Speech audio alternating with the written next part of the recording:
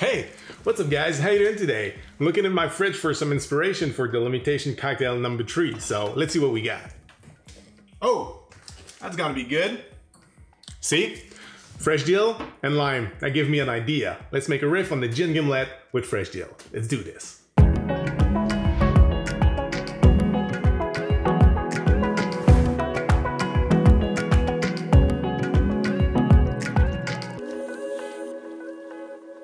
Alright guys, so today's episode is the limitation cocktail number 3, and I thought it would be a good idea for this one to not only give you a cocktail recipe, but also to give you some tips to be able to create a cocktail on your own in case you don't have all the ingredients I'm using today. So we're gonna talk a little bit about sours. A sour is a mix of spirit, sugar, and citrus, and it can be the spirit of your choice. For example, a daiquiri is a rum sour, and a gimlet is a gin sour. So as long as you have spirit, sugar, and citrus at home, you can make yourself a delicious drink. But today we're gonna concentrate on the Gin Gimlet, and we're gonna riff it a little bit to make it even better. So we're gonna start with 2 ounces of your favorite gin.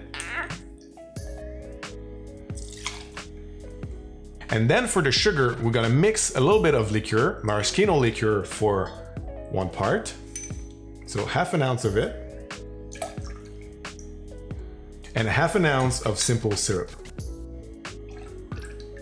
So when it comes to sour cocktails, the sweetener also is up to you. You can use the syrup of your choice, you can use the liqueur of your choice, you can even mix them both, as long as you keep a certain ratio. We say for a sour that there's a golden rule to respect, that is usually about 2 parts of spirit, 1 part of sweetener, and 1 part of citrus. And as long as you stay within that range, you should be pretty balanced. So that being said, now we're gonna juice 1 ounce of lime juice.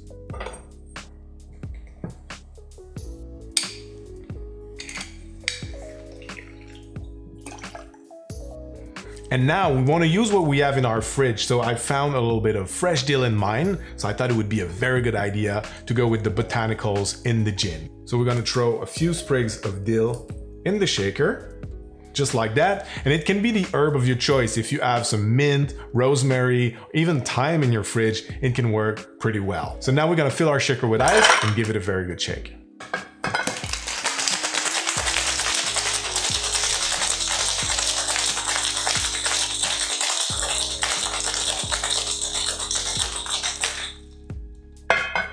And now we're gonna fine strain it into our favorite cocktail coupe.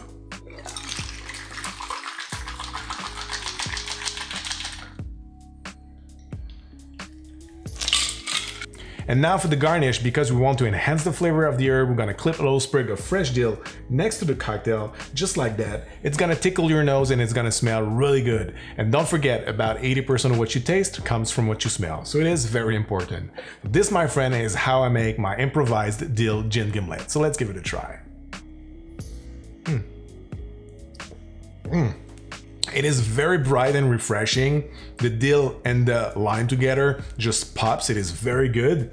And the sugar from the maraschino, it is not too sweet. It is a sweet liqueur, but it has a dry finish, so it is just perfectly balanced. Now, obviously, the botanicals of the gin and the dill, 2 thumbs up. It is super good. So guys, it is a very fun experiment. Don't be shy. If you have anything that would look like this in your fridge, give it a try. If something works, well, tag us on Instagram. I would be very curious to see what you guys came up with. So that's it for me today, guys. Thank you very much for watching. Have a great week. Don't forget to subscribe to the channel if you're not already. Hit the like and the bell if you want to be notified when we post a new cocktail video. Until then, have a great day. Have a great week. Cheers. See you next time.